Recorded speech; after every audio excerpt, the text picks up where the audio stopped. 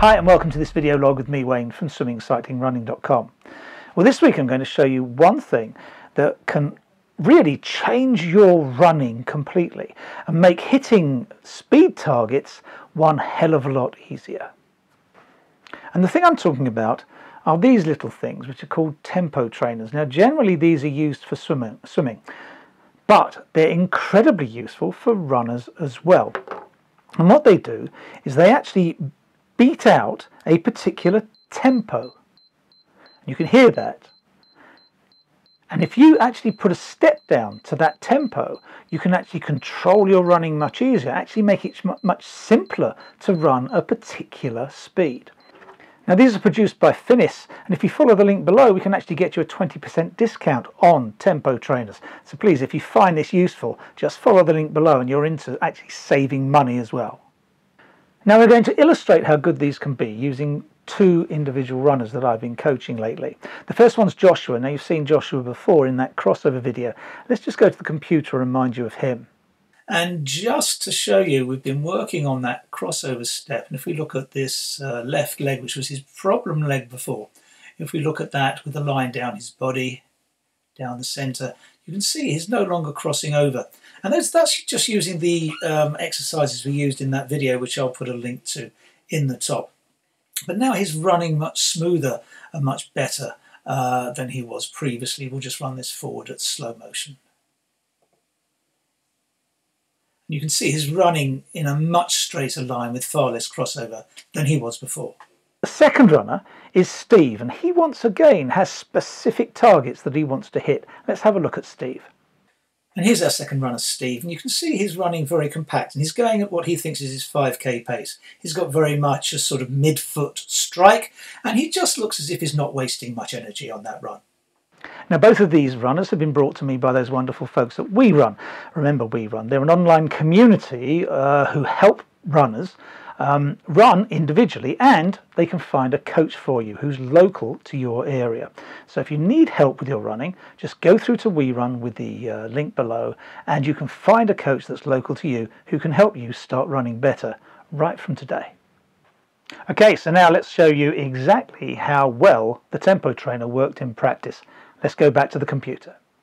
So here we're looking at a spreadsheet called Joshua Targets and Results, and within that I actually have certain tabs where I actually record training runs.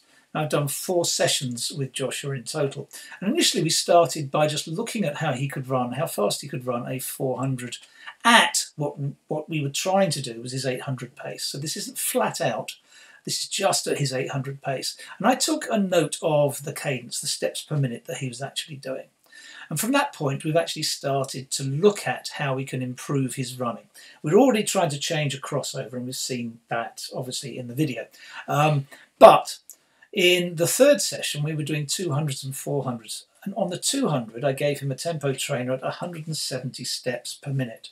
Now you can see from the results that the 200s are significantly faster than the 400s. And that's not because he's getting tired on the 400s. Joshua's an 800-metre runner, so that shouldn't be happening. So then on the next session, we just stuck with 200s, but we did 10 of them, and we made every single one 175 steps per minute, with Joshua holding the tempo trainer as he went, so he could hear it.